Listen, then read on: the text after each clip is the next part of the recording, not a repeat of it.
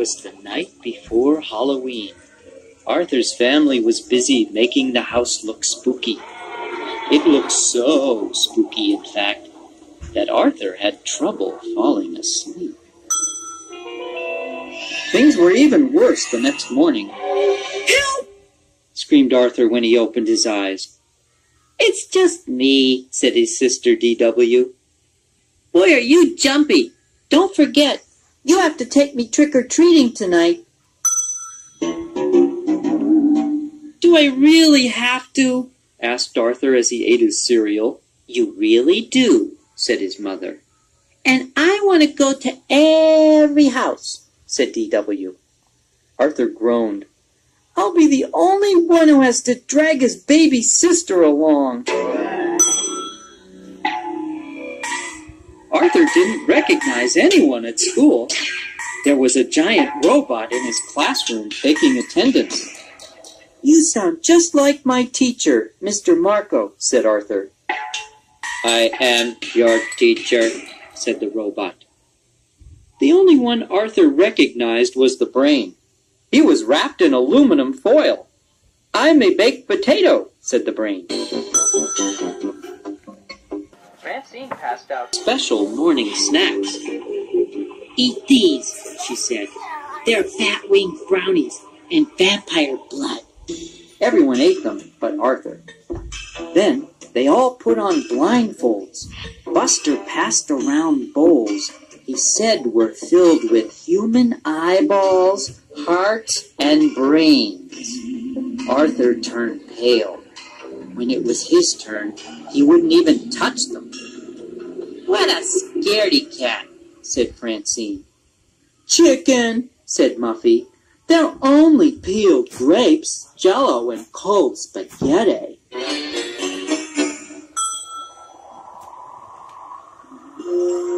When it came time to go trick-or-treating, Buster knew which houses to skip. "Don't go there," he said. "They only give apples." "Gross," said Francine. "And don't go to the big house on the corner," said Buster. "That's the witch's house. My brother saw someone go in there last Halloween, and he never came out." Arthur tried not to look afraid. Arthur and his sister had trouble keeping up with the others. First, D.W. got her tail caught. Then her bag broke. "You're such a pain in the neck," said Arthur. "D.W. must be short for dimwit." But D.W. didn't answer. Arthur turned around just in time to see her disappear into the witch's house.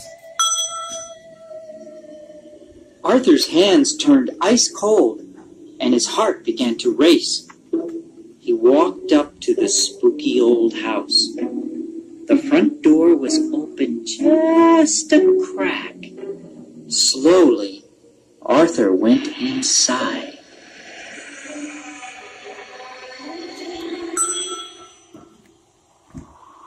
"Look!" cried Buster. "Arthur just went into the witch's house." "She'll probably put Arthur and D.W. into her oven, just like Hansel and Gretel," said Sue Ellen. "Maybe she's using them for weird scientific experiments," said the brain. "I bet she locked them in the cellar to starve," said Buster. "Maybe we should follow him," said Francine. "Maybe we should call the police," said Muffy. Everyone was too scared to move. Inside the house, it was very cold. Arthur thought he saw ghosts all around him. He walked down a long, dark hall. At the end, he saw a light under a door. He heard voices. One was his sister. "Oh, there you are," said the witch. "We were waiting for you." "I came to get my sister. We have to go. I hear my mother calling us," said Arthur. "I don't hear anything," said D.W. "My name is Mrs. Tibble. I hope you won't leave without some cider and donuts first. Dark chocolate, your favorite, said D.W. I've waited all night for trick-or-treaters, but you're the only one, said Mrs. Tibble. Years ago, our doorbell never stopped ringing. Maybe it's broken like the windows, said D.W. Mrs. Tibble nodded.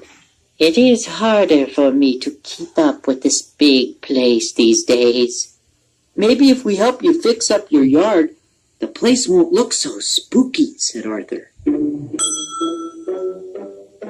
Arthur finished his donut as Mrs. Tibble opened the door and turned on the porch light. She gave Arthur and D.W. a big hug. See you Saturday to rake leaves, said Arthur.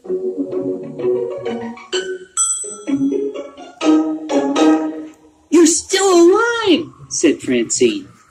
I can't believe you went in there alone, said the brain. You're so brave, said Sue Ellen. What's in the bag? Asked Buster. Probably eyeballs, hearts, and brains, said Francine. It's easy to find out, said Arthur. Just close your eyes and reach in, unless you're too scared. We've been to every house now. Can we take the shortcut home through the cemetery? Asked D.W. The cemetery? On Halloween? Are you guys crazy? Asked Francine. Follow me, said Arthur as he marched ahead. The cemetery is a great place. People are just dying to get in.